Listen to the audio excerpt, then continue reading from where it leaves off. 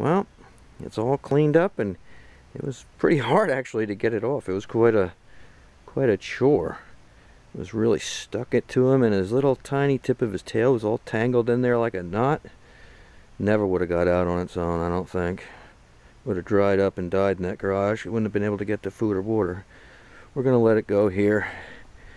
Seems to be a good spot for them, because I always see them here on my back patio. They must get plenty of food, whatever it is they like. They're so tiny. You could never take care of something this small, I don't think, with much success. So I never tried to keep them as pets. I see them so often, I don't really need to have a pet in a tank. Look at him just laying there. That shows you that's how tiny that snake is. Well, he doesn't seem to be in a big hurry, but I'm going to put him down. Here you go, little guy. Off you go. Go on.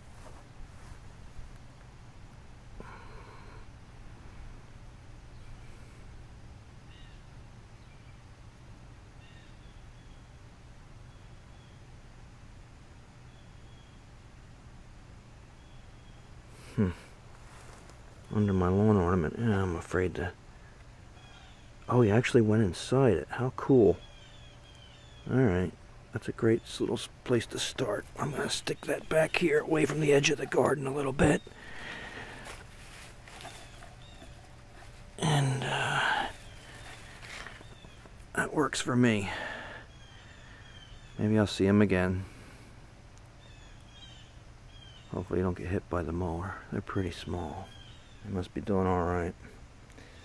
Alright. One snake rescued. Little ringneck.